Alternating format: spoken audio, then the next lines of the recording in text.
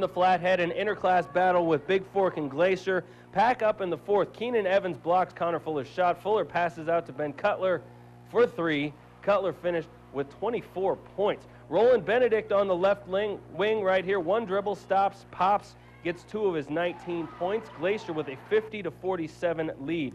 This time the pass goes to Brock Broll. Baby hook, he likes it. Too much Wolfpack though down the stretch.